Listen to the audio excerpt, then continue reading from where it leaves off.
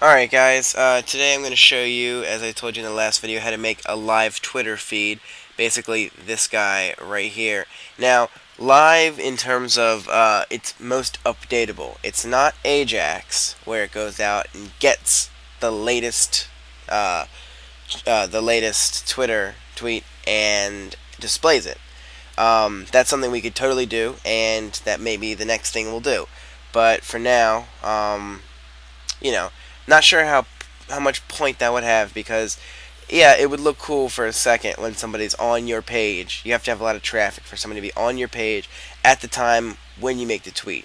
So depending if you really want to do that is something we'll work on. Maybe we'll do that as to teach you how to do some Ajax. But in this one, basically what it is this box here. It's three components. You've got your picture, your avatar, your last tweet, and the date at which it was tweeted. So if we go over to Twitter, and I'll just do a new tweet, midway in the recording, right? And hit update.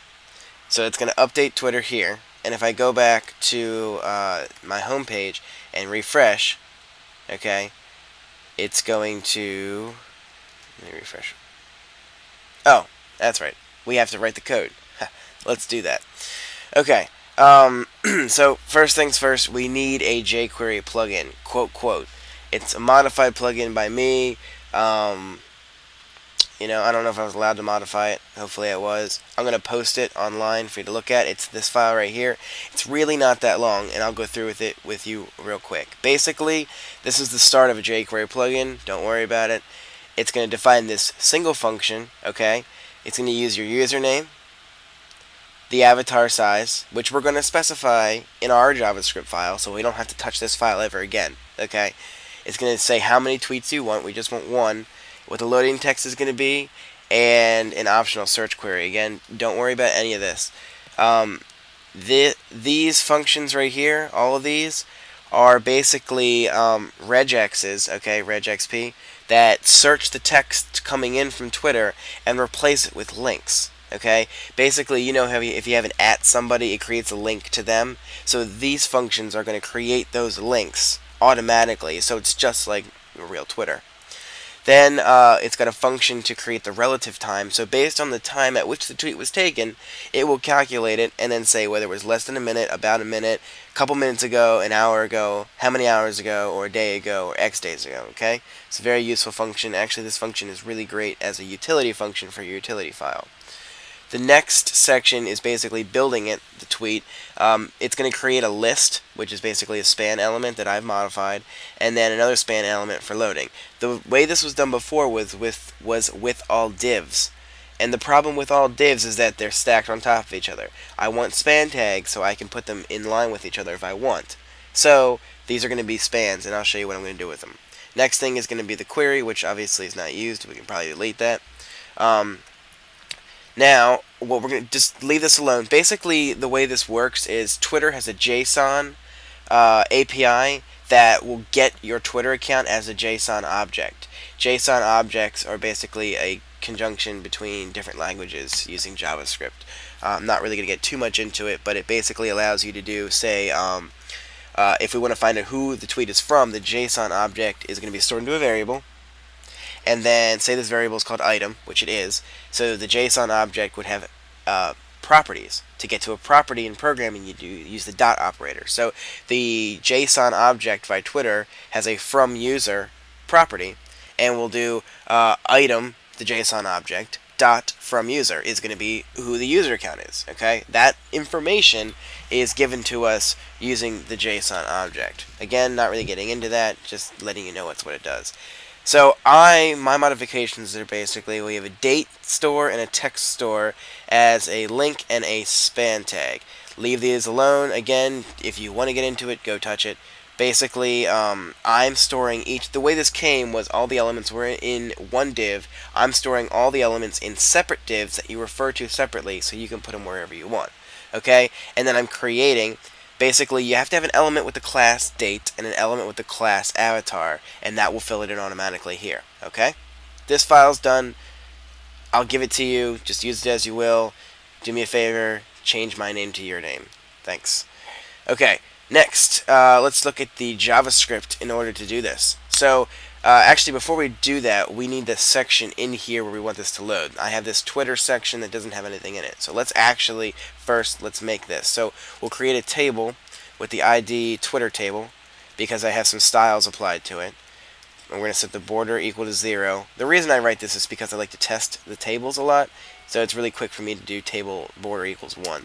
And cell padding I found is the best 5 for what I'm doing. So next tr, if I can type that correctly, next td, and then we have a span. Now these are the two spans. We want the avatar next to the tweet, so it's going to be class equals quote avatar, right? And then we're going to close the span because these are going to be automatically filled in when the tweet is loaded. And then span class equals quote Twitter. Okay?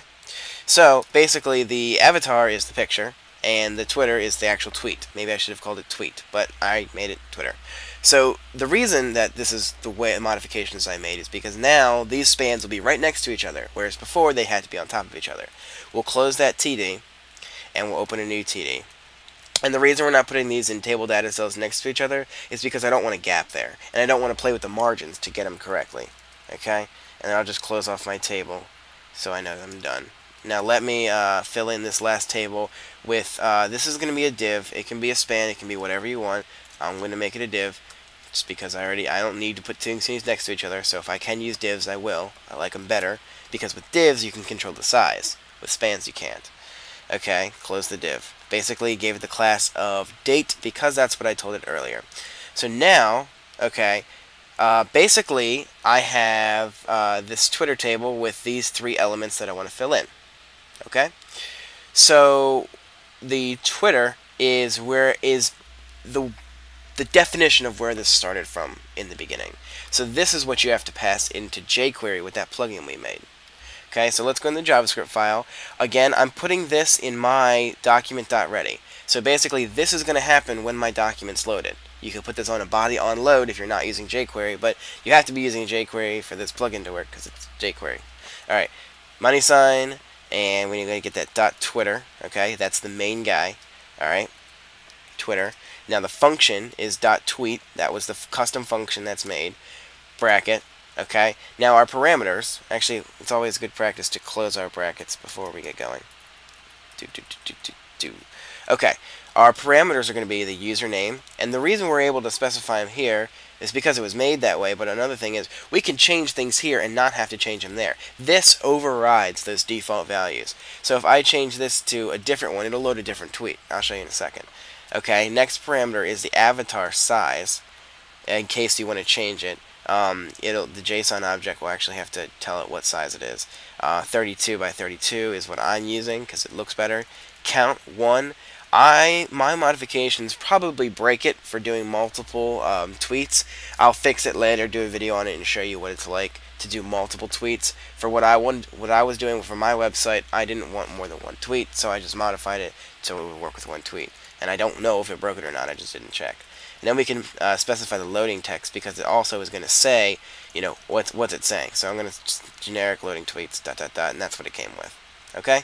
We don't need to close our comma. We don't have another comma because that's the end of our list. And that should be about it. So let's take a look and see if that worked. Loading tweets, and here's that 1 tweet we did midway through the recording. You can see that this is a span and this is a span next to each other, and this is a giant table data cell next to this table data cell. So now I can actually show you, you know, just finished doing the programming for the live Twitter feed. I have no followers, so no one is going to see this. I'm not that new. I'm pretty new to Twitter, I guess. I don't know. I had it for a couple years, actually. Just never really used it. Still don't use it.